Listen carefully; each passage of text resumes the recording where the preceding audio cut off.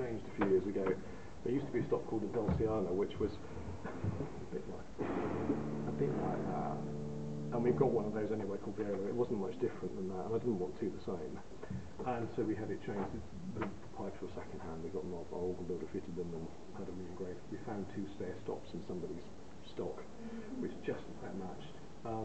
And then they put some weird flute in the 1960s that it sounded like a cough over the telephone. It's all like that.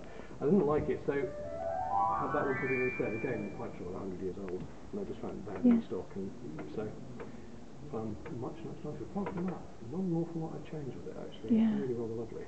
It's coming up for a major rebuild soon, I think. It is, yeah. We need to get some funds and